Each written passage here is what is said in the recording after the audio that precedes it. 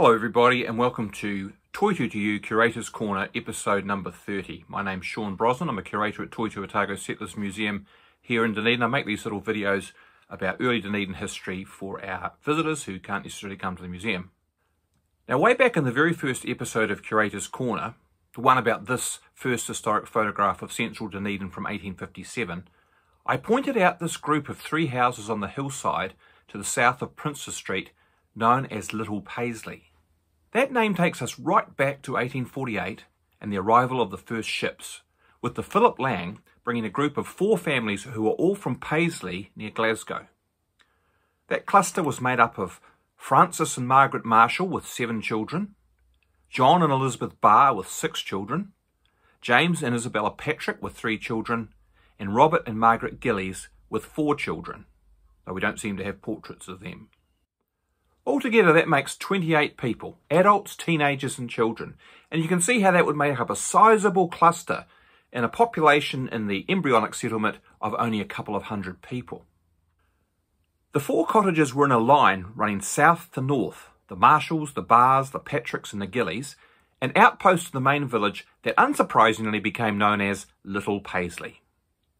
This version of a painting by Edward Abbott, one of Kettle's survey party, shows a view from Little Paisley towards Dunedin in 1849, depicting a rather idealised version of what Dunedin would have looked like at that early point.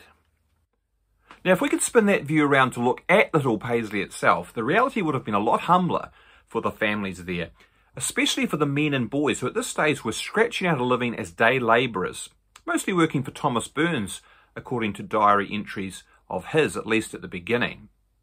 Whereas back in Scotland their life had been very different. Those men had been skilled tradesmen, handloom weavers. Paisley, the original in Scotland that is, had long been associated with textile production and especially the manufacture of shawls, therefore known as Paisley shawls, that had become a standard item of wear for ordinary Scottish women by the mid-19th century. We've got lots of examples in the Toitu collection that belonged to pioneer Otago women. Their distinctive patterns, knockoffs in fact of shawl designs from India and further back with origins in Persia, have endured in fashion right through to the present as Paisley. That was big among pop stars and hippies when I was growing up in the 1960s, and Paisley is still a favourite for many that has the occasional renewed burst in the fashion spotlight.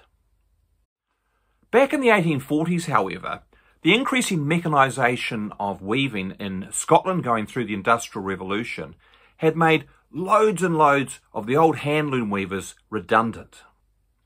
Lots of them immigrated from Paisley and similar towns all around Scotland, and quite a few of them came here to Otago, including this sprinkling on the Philip Laing. They were all starting over in New Zealand, and Little Paisley in Dunedin was the launch pad for this group for their new life. And one by one, as they scraped together enough money to buy their own plots of lands, they moved off the hill and away. All except for John Barr. As well as a stint as Dunedin's first jailer and another in charge of the pound, he became Captain Cargill's right-hand man and totally dedicated to his service. When his boss built a new home just near Little Paisley at Hillside, the focus of episode 15 of this series, Barr opted to remain right where he had started and developed his original whare into a decent wooden cottage which he called Mavis Bank. Here it is in an undated photo with John Barr himself seated at centre and some of the female members of the family fashionably attired. And here's another hand-coloured version of the same image and a second hand-coloured photograph from a different angle. Now, quite apart from its interest as a pioneer's launchpad, Mavis Bank in Little Paisley has another point of significance. For it was here, on a handloom that John Barr had commissioned a local cabinet maker, William Willocks, to build for him, that Barr wove the very first cloth to be manufactured in Dunedin in early 1853. We actually have 2 shuttles from that loom in the Toitu collection. And we can see here Barr's advertisement in the Otago Witness in January 1853 touting his forthcoming production after the harvest, when he's prepared to take orders. James Barr, the pioneer historian, who's no relation as far as I can work out, writes in his 1879 history of the first decade of settlement that the tweeds which he produced were very much liked and pronounced to be the very article of wear that was suitable to the place. But encouragement failed, and it took 20 years for Otago to get up the requisite patriotism for the support of a manufactory. Another account describes Barr at work, his feet shifting regularly the treadles, his hands moving the beam and plying the shuttle, his eye watching for any flaw in the yarn, and his tongue detailing a yarn of another sort. The visitor was both instructed and amused. In 1858, however, the area around Little Paisley was selected to become the site for Dunedin's second cemetery.